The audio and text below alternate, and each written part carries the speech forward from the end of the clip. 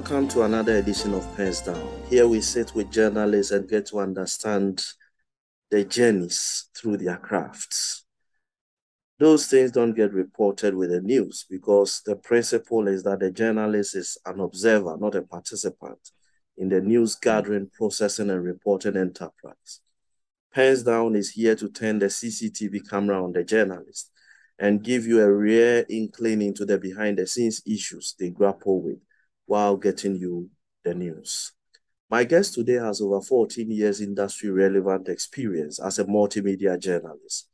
He is the Northern Sector Bureau Chief of Media General, operators of TV3, Onua TV, Akoma FM, Onua FM, Connect FM, and 3news.com, their online portal. He joined TV3 in 2008 for his national service and has, for a greater part of his professional life, worked with the station and its sister brands. He also had a brief stint with GH1 Television between 2017 and 2019, serving as assignment editor. In 2017, he covered the Liberian election, which brought soccer great George Okonwia to power as president. In 2019, he covered Ghana's bilateral talks with Russia in Moscow ahead of the famous Sochi conference, which brought together African heads of state to Russia. He has interviewed many high-profile political figures, including Ghana's Vice President, Dr. Mahamudu Bawumia, and former President John Dramani Mahama. He is married, and the union is blessed with 3 children. I have been joined today by William Evans-Nkum on PENSDOWN. Welcome, my brother. Thank you very much. And I'm so happy to also have you again on my screen. Right, Jesse. Right. First of all, I want to find out, how did the decision to go into journalism come about in the first place? Well, Jesse, so it wasn't by design, let me say by default, because right in my, maybe growing up, journalism, even though I admired that particular profession from afar, it wasn't part of my plan. But some way, somehow, I found myself in what will later become a passion, what will later become part of my life, part of my being, and also, of course, part of my DNA. That was in 2008 when I had opportunity to do my national service at TV3, now Media General. And so I would say that was when I started developing the drive, of journalism. Okay. In these 14 years that you have built up experience in this industry, a lot of your colleagues, juniors and even seniors, have abandoned the boat. There is a lot of attrition in the field of journalism.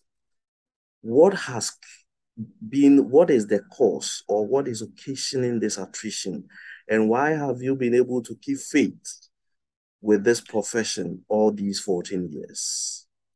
Well, a number of factors, has contributed to, this particular attrition that you're talking about here. So, motivation. Some of the media houses don't pay. So, because of that, they see no future in a career that perhaps they once loved. So they just have to navigate a different path as far as the profession is concerned.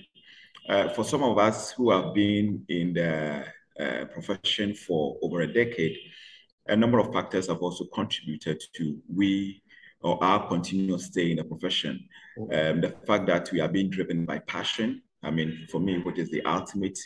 And then the fact that, the other side of the coin, maybe some way, somehow, we are fortunate that we have a media, I belong to a media house that I would say that when it comes to remuneration and all of that, it isn't bad. Compared to other media houses, of course, I wouldn't want to mention names, of course. Yes, but other media houses. So these are some of the factors that really come to mind when you're talking about the way and manner. Maybe numbers as far as practitioners, perhaps, are plummeting. is there any particular assignment or set of assignments that stand out or stands out as your most challenging these 14 years? Absolutely. That was the Liberian elections in 2017. You know, it was spontaneous. I quite remember it was a Thursday, if my memory serves me right, or a Friday, well, either Thursday or Friday. I was just mingling about the central business district. I was there in Accra when my former editor and boss, Nava, called me and asked me, "Do you have a passport?" And I said, "Yes." And she said, the next thing was, "You are traveling to Liberia to cover the election." I mean, and I wasn't the one who was supposed to cover that particular election. One of my colleagues, but unfortunately, he didn't have a passport at that time. So the mantle fell on me for me to go and then cover the election. I mean, I had no knowledge in terms of, history about that particular environment and all of that. And it was my first time traveling outside the country.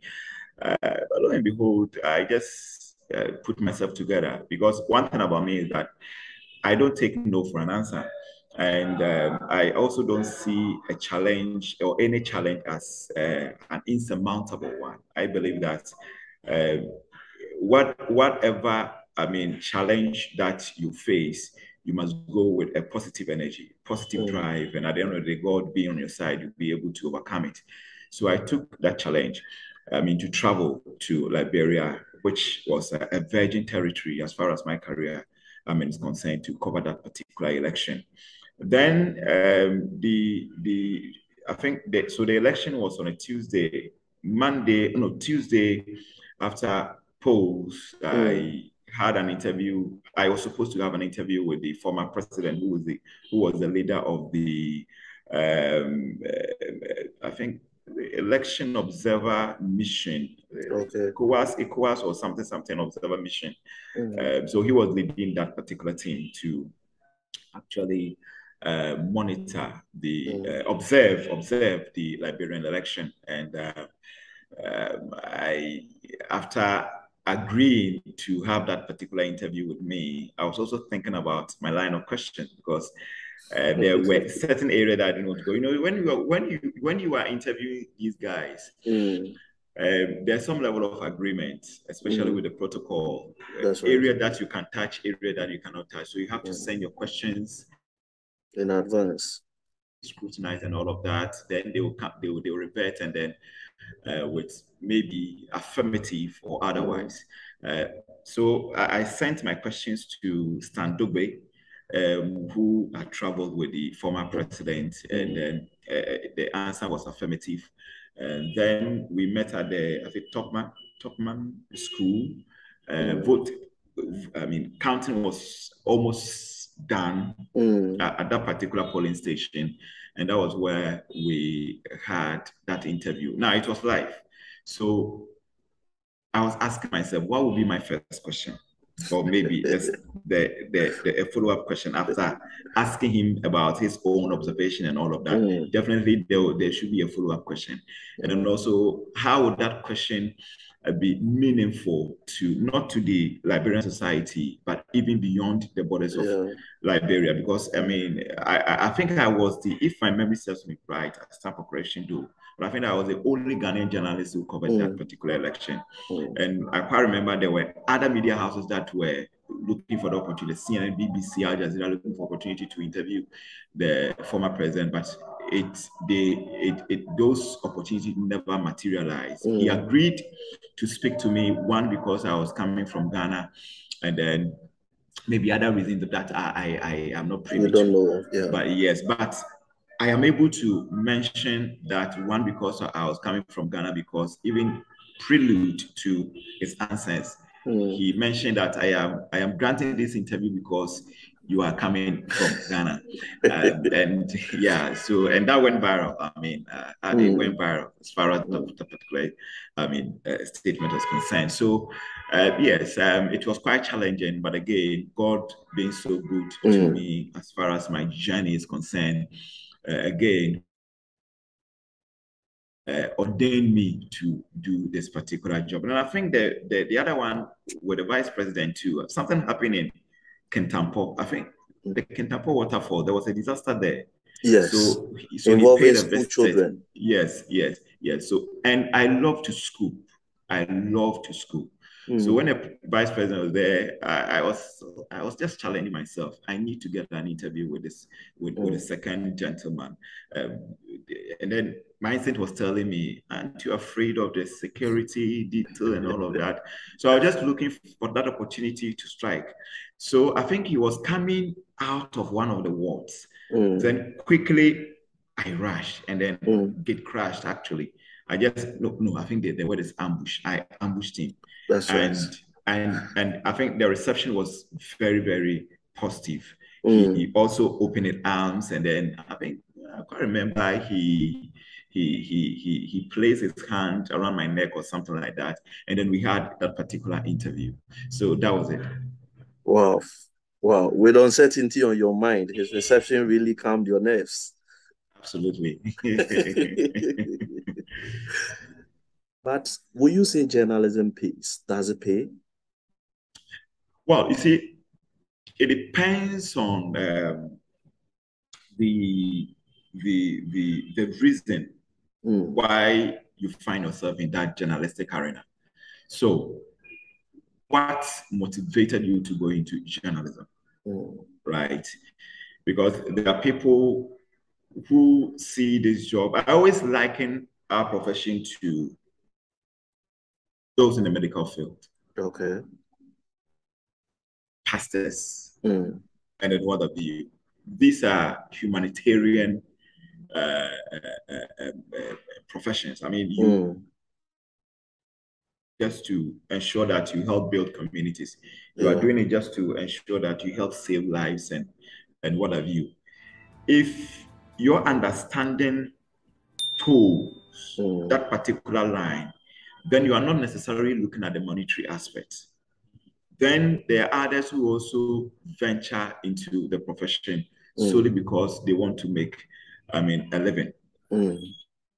For me, it is tricky because if you don't meet your expectation, then you want to cut corners, then you want to do other things just so you'll be able to meet that expectation of yours. You end up becoming a corrupt journalist. But if the drive is to really help society build, you are being driven by passion, then you are not looking at what you are going to get at the end of the day. Social media. Let's talk social media. Social media has created richer bloggers in Africa or in Ghana specifically than richer journalists.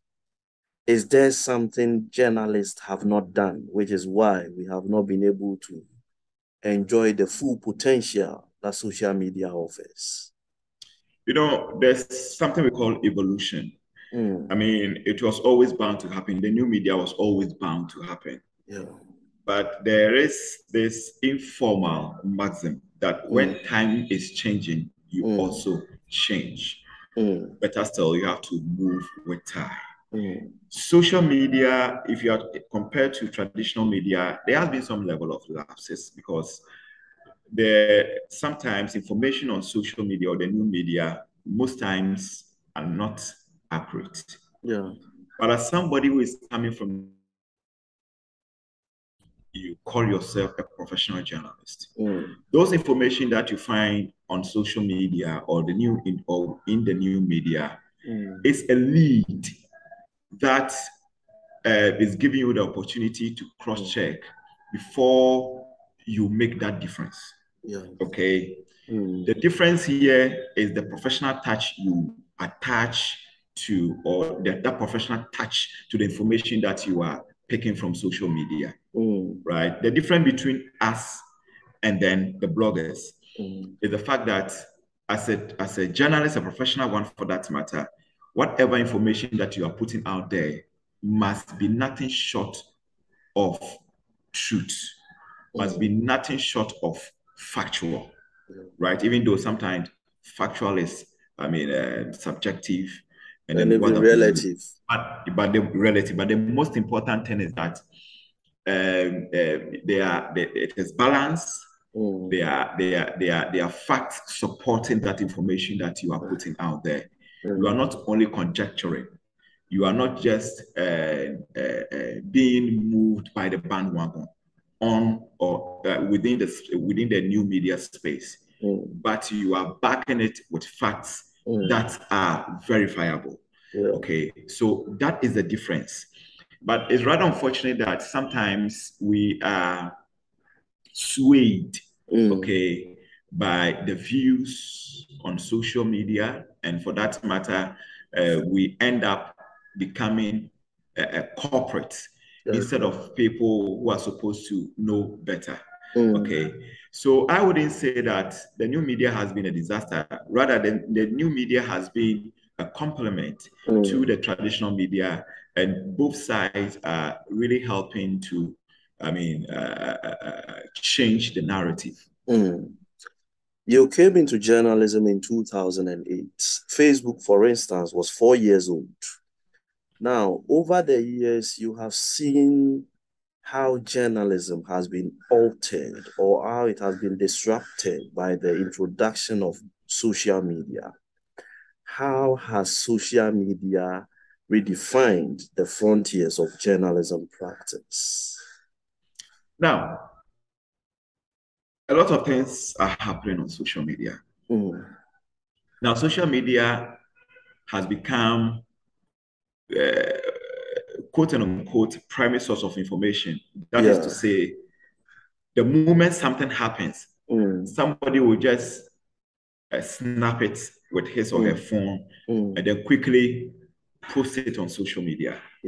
So I can tell you that in recent times, about 80% of the information we get, they are coming from social media, right? But when you get the information, like I said earlier, when you get the information, the onus lies on you for you to double check, cross check whether this particular information that I'm getting is accurate. Now, there are a number of technology that you are able to use to cross check, whether it is not even an old video that has been reposted, whether it is not something that happened on different environment that somebody is trying to misrepresent it. Okay, so all these technologies are technologies that you need to be abreast with, all right, to be able to verify the veracity of an information that you are taking from social media. Nonetheless, social media or Facebook, is of greatest, importance to the journalistic drive. The world has evolved, okay, and whether you like it or not, you simply cannot do anything about it, but you just have to go with it. But the most important thing is that you must not deviate from your sole responsibility and then sole, pledge to the public that you will not report nothing but, genuine information, or you are not going to give them fake news. Okay. These 14 years, what are your golden memories? Well, I've actually not sat down to pen down as your the name of your program. But I think I remember in 2008 when I first appeared on TV. And so I joined at the time one of my, but the editor was leaving, and because of the few exploits, because of my few exploits, I was made, I think, the leader of the coverage as far as the elections in the region, the Ashanti region was concerned then. So I was doing most of the live stuff. You mean in 2008 when you were a national service person? As national service person, yes. I was doing most of the live stuff. I remember I was assigned to Bekwai. Bekwai then was the hotspot in the Ashanti region, because that was the time Joe Seiwusu had gone independent, against Kofi Poku, who was standing on the ticket of the MPP. So there was a lot of tension in Bekwai. The tension on Bekwai was very, very huge. Not even as someone say, Yeah. Bekwai was very, very huge. So I was there and I was reporting for TV3 then. I mean, the pressure on me was just immense as a young journalist, a novice for that matter. But again, with God on our side, we're able to deliver. Then in 2012, I was assigned to the North to cover the IEA. Okay. That was when Ayarikov emerged, Yeah. 2012 IEA at Tamale. And I had to compete. I was really general because from TV3 covering that particular program or event. Joy had, 4 or 5 journalists stationed there. A whole yes, team. A whole team. But I was the only person. I was the only person, and with God on our side, we did great as far as that particular job is concerned. Wow. Wow. I mean, for the 2008 one, for me, it blows me away that your media house was able to repose such huge confidence in you means Absolutely. that they saw a rare gem, you know, in you, and they decided to make it count. All right. Let's talk about Solly. You see, I am here to get a colleague in Ghana or outside whom I have mentioned this thing that will not laugh. I don't even know why it is always cracking us up. But what is your take, or what are your thoughts on Solly? I have a very provocative thought about Solly. You know, so let's take it from this way. From this point. You are invited or you are assigned to a program, right? Maybe outside your jurisdiction, or let me say, even within your area of operation.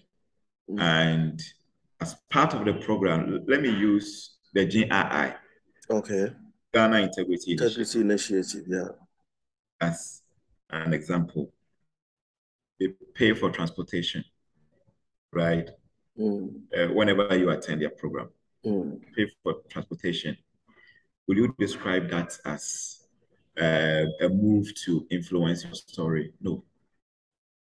I don't think so. Is it because we are seeking to bless it once it is coming from them as an anti-corruption agency? Is the practice generally? I think in as much as people attend events, okay, and within that event, the journalist or maybe the dignitary is given transportation, TNT, right? And it is not seen as a crime. I don't think that once it is documented, once it has passed through the process where the auditor, the internal auditor or the external auditor is able to understand why that particular money was paid. Once there is a proper accountability as far as that particular provision is made, once that particular money will not influence, and mind you, if it is TNT, but it is not something that is meant to influence you as a journalist. That's right. Then I don't think there's anything wrong with it. But if, and of course, if you are asked to come and cover a program, okay, and your TNT, we all know, should not go beyond 50 Ghana cedis. Okay. And you are given 1,000 Ghana cedis. I think, well, yes, questions will have to be raised. Okay. No, but sometimes also, who is giving the money? It's very important. It's extremely important. It's extremely important. For instance, look at it this way. If, let's say, you meet the president directly, when you are leaving, he gives you 50 cedis for transport. It may be looked down upon because you expect bigger from him. Okay, so based on his standard. Okay, so now the big question is, on what basis was the money given to you? I mean, I think that is the most important thing. On what basis? Why did the person give you the money? Okay, why did the person give you the money? What is the motive behind it? I think that's the most important thing. If that particular money is given to you, regardless of the amount, is to influence a story that you are doing, then it is problematic. But if that money is not meant to influence, and let me tell you, when it comes to somebody influencing your story, it is not only about money. That's right. Somebody can just call you, or somebody can even threaten you. Yeah. Okay. And then that can change the whole narrative as far as your story angle is concerned. Indeed. So will you still say that the person perhaps giving you story, that is why that particular story angle has been twisted to favor the person, or to kind of promote the person in a way that at the end of the day it will benefit him and his cohorts? All right. So yeah, indeed, with regard to this other ways of influencing, when I hosted Kofi Edudunfe from Multimedia Group, he also said that these days things like even foreign trips with public figures is part. I mean, some of them can even sponsor maybe your wedding or some child naming ceremony or something. Absolutely. I mean, there are various ways they can do it. Yeah. So for me, my position is that the most important thing is the conscience. The most important thing is the integrity, right? Irrespective of how the person is trying to affect, okay, I mean, your angle and all of that, you should stand firm and always, I mean, have it at the back of your mind that you are serving the people, not a group of people or an individual, as our code of ethics demand of us. Okay. On your bit about the accountability, there is a dark spot in it. That is the point where the thing exchange hands between the PRO and the journalist. The how much is always the issue. 200 might have been apportioned to, let's say, a TV3 journalist, but the PRO may dispense with just 100 or 80 cedis. At that point, how then? Because I remember when I hosted Franklin Asaridonko Jr., who is the assistant news online editor for GBC. He sounded much more entitled. He says some PROs have been pocketing monument for journalists.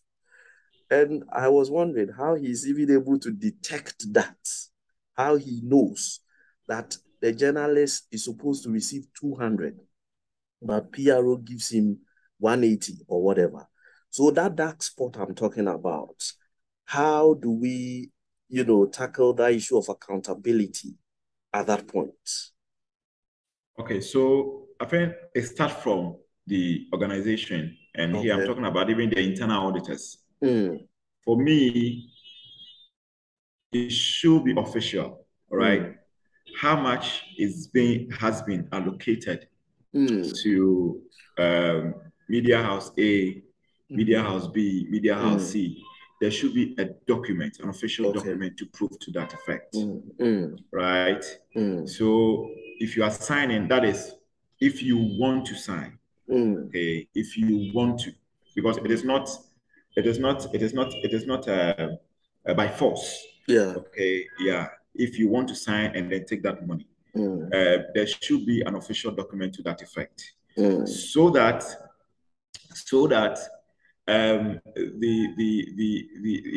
it will ensure a proper accountability in the future. Okay. All right. Because I know that sometimes journalists attend programs, and there is I mean, the money that is supposed to be given to the journalist, or the money that has been allocated to the journalist. Sometimes you see somebody just, giving out the money as if that particular money is coming from his or her pocket. Yeah, that's right. There's no, a place for the journalist to sign. And then also, in some firms, with some firms, you sign and then give reason. Okay, that's right. Why that money has been given to you. Okay, then you state your media house and all of that, and you even also write the dates. Yeah. Okay, and everything. So I think the process should be done in a way that in the future, whoever is in charge of that will be able to account for it. Okay.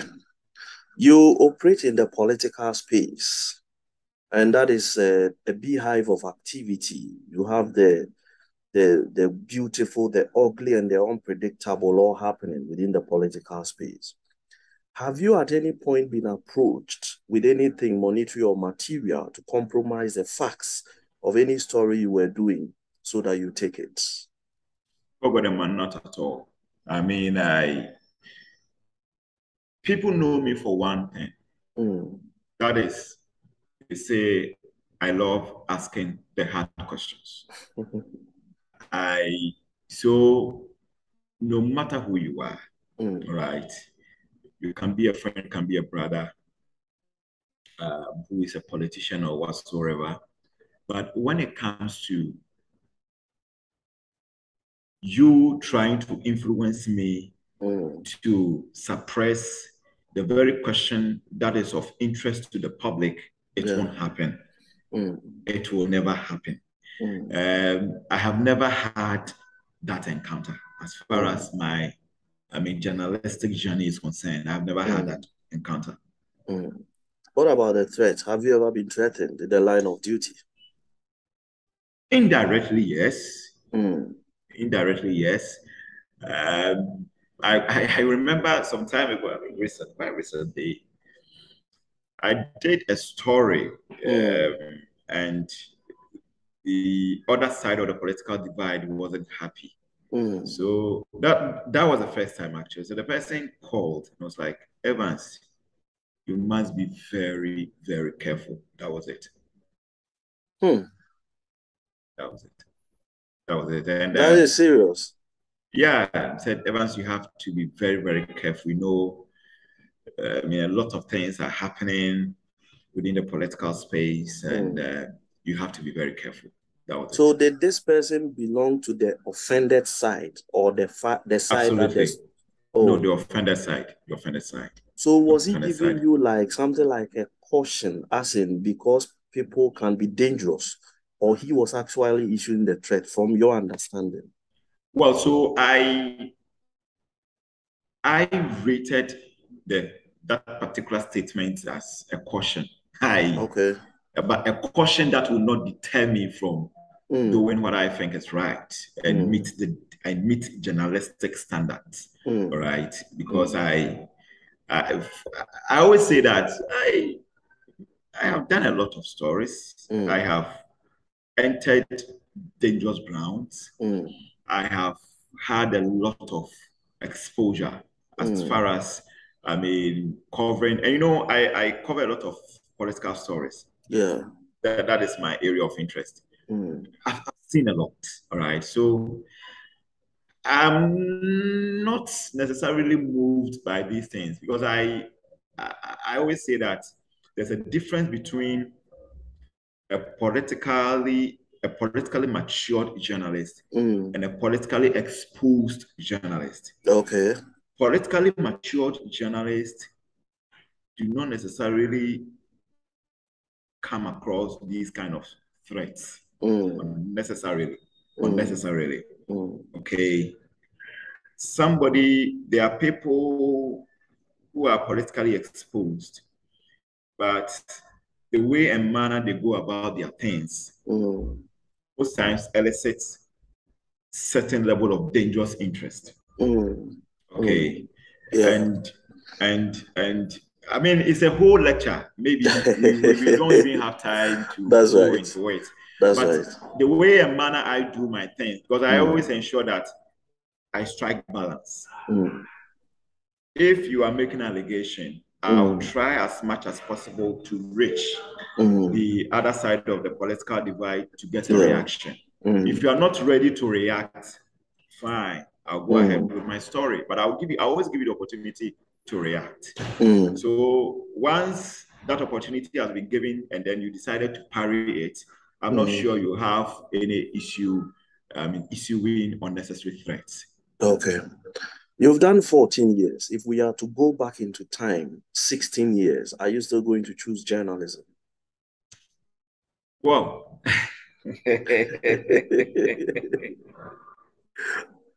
well, you see, I wouldn't give you a yes or no answer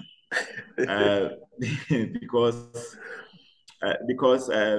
in terms of passion, I would say yes.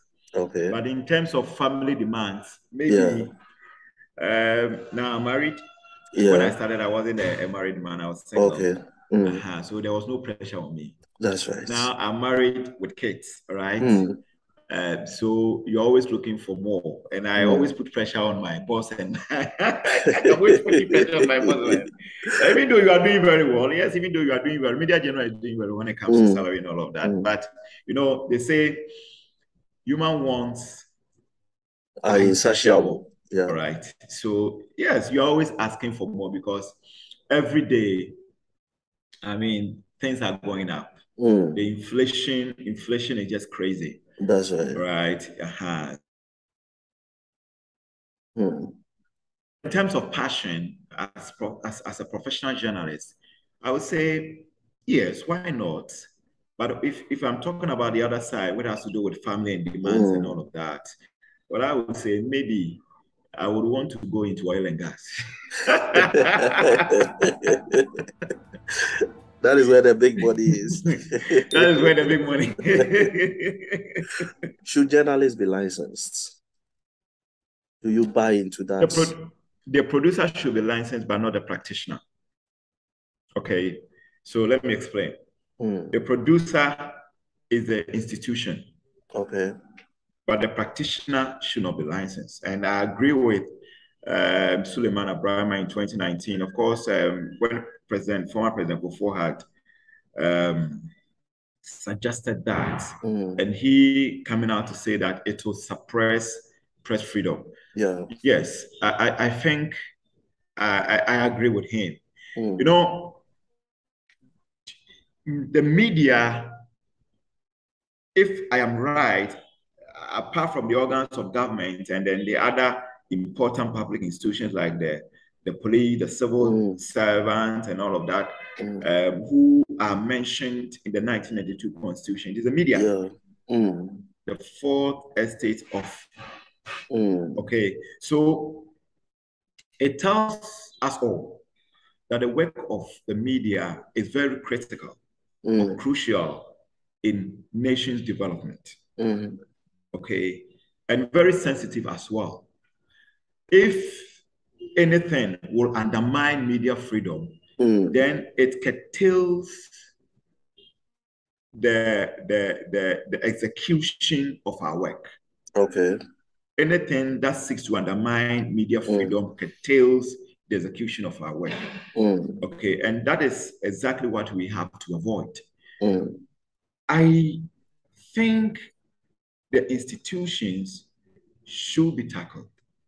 For instance, if you go to Ghana Institute of Journalism, if you go to African University College of Communication, even diploma, you will spend 2 years, okay, before you can secure your diploma certificate. Yeah. If you want degree, then you are looking, at 4 years. 4 years, or you're looking at 4 years. All right. It is not for nothing that that system has been put in place. Just to ensure that by the time you come out of school, you are ripe. Okay. And even after school, it's just like you wanting to be a lawyer. After spending 4 years at Legon or KNUST or JEMP or whatever, you still have to spend another 2 years at Makola. That's right. After spending 2 years at Makola, you still have to study under a firm, a law firm, okay? Go through the mill before you can call yourself somebody who has been called to the bar.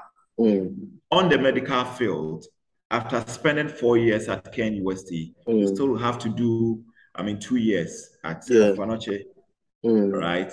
Then you also have to understudy, all right?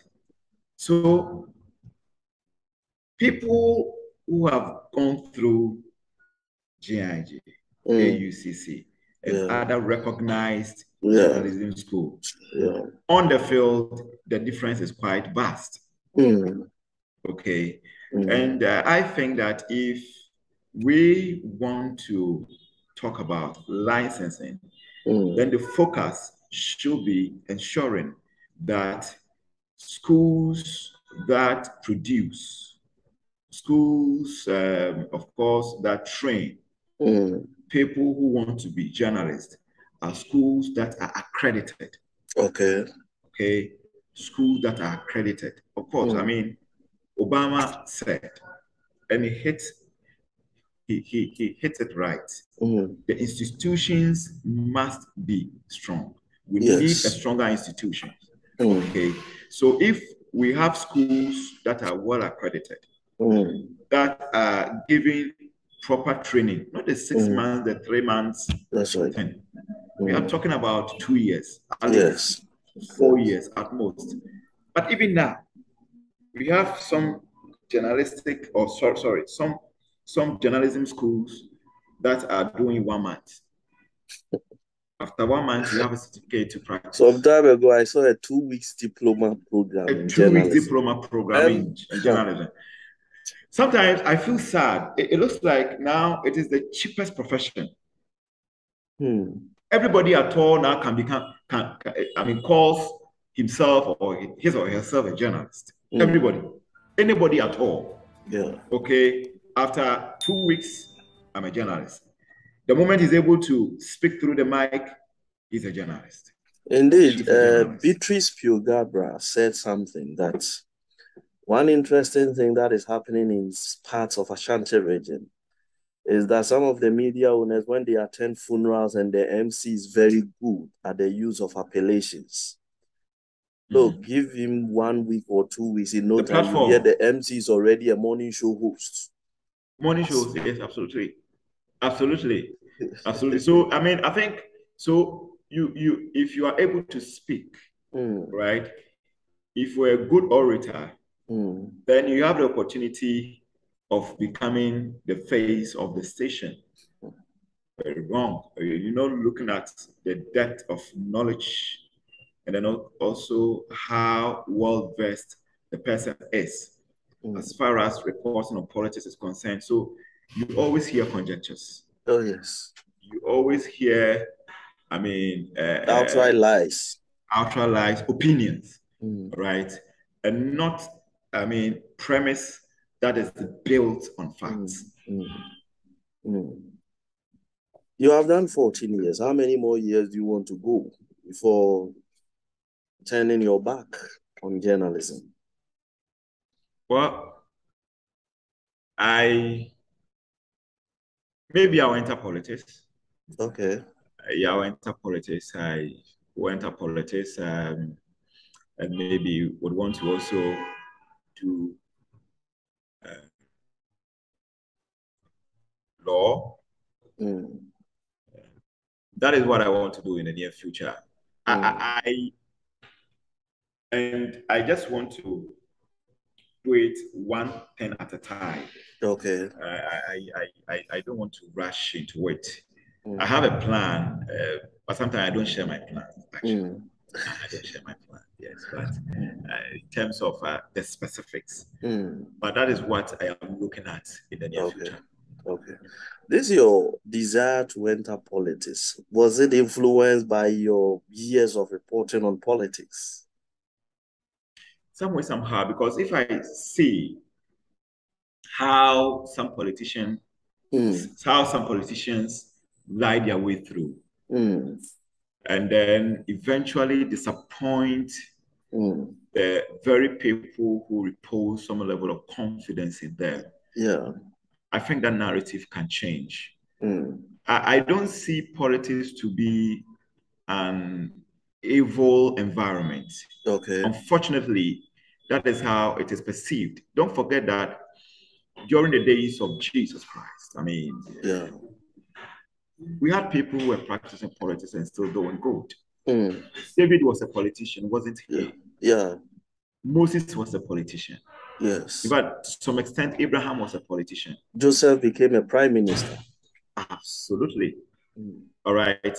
And they did very well. Okay. So why has it changed? Why has people mentality or perception about politics changed from good to bad? All right. So I think some of us can be the change makers. Okay. And then, of course, I mean, there are good nuts in our current dispensation. There are people who are doing very well. I don't want to mention names. There are people who are doing very well. Other few politicians that I know, even the Ashanti region, who are, I mean, changing the narrative as far as community development is concerned. They are really helping their constituents develop in life and all of that. I also want to see myself in that field, helping people to also develop. Right. Wow. So this the political ambition, is it going to fall in with one of these big parties we have here? Or are you looking at entering parliament, maybe entering parliament as an independent candidate? Well, you see, I'm still weighing the options. I don't know. I'm still weighing the options. It's rather unfortunate that we don't have a third force. Ghana, since 1979, we've been practicing, even though we gave it a better meaning in the 1992 constitution, but 1979 was supposed to be a multi-party democracy. But we ended up having a two-party system or something like that. 1992 is very clear that we have a multi-party democracy. But in practice, it is becoming like a duopolized system, a two-party state. Yes, I mean, in practice, even though if you go to the constitution, it talks about a different thing. I don't know what is going to happen in the years ahead, whether we are going to have a third force. Maybe you will start that one.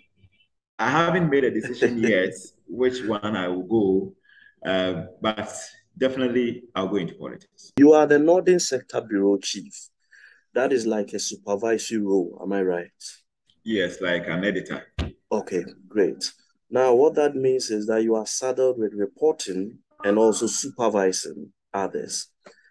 How are you combining that, and how much time are you able to have for yourself and family amidst all these responsibilities? Well, so we pride ourselves as first in news, best in entertainment. Yes. Yeah.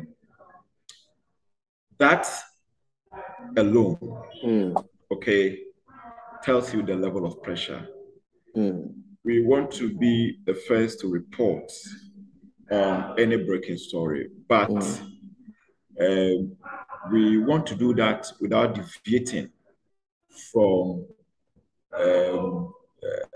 accuracy and then also balancing. Okay. We have to ensure that whatever information that we are feeding our viewers, we are feeding our listeners, we are feeding our readers, is nothing short of accuracy. And as media general, we don't shy away from that. In fact, if you don't understand that, then you have no business with media general, because our bosses are very particular about that. Good. And it comes with a lot of pressure, okay? Because whatever story that a team member brings to you, you need to ask questions. My boss, Michael Otiaje, will ask questions. He wants to be sure that before that particular story is played on TV, there wouldn't be any room for questions. Okay. All right. So every question must be answered before that story sees the light of day. Okay. And in the same thing I do here, a lot of questions will have to be answered. I mean, we need to understand why we want to do this particular story. At the end of the day, what good will it be? I mean, to the very people that we are serving. Okay, it is very important. Then, of course, at a point, especially on political stories, I have to be active on the field. Political stories, I lead the team because political reporting can be very tricky. Yes. All right, and sometimes you need experienced hands to. And media general, we don't joke with it. With that, experienced hands are always deployed at the forefront when it has to do with politics. And I mean, political reporting is very dicey. Oh, yes. So I always ensure that I'm on the field, leading the team, and then all of that. So I wouldn't say that the pressure isn't enormous. I mean, with what I've given you, or from what I've shared with you, I mean, it's very clear that the pressure is, I mean, obvious. But yes, we have to do some level of balance act. Thanks for this conversation. Thank you. This has been PENSDOWN. William Evans-Nkum, big man, Northern Sector Bureau Chief. This got a small role. Somebody's dream position.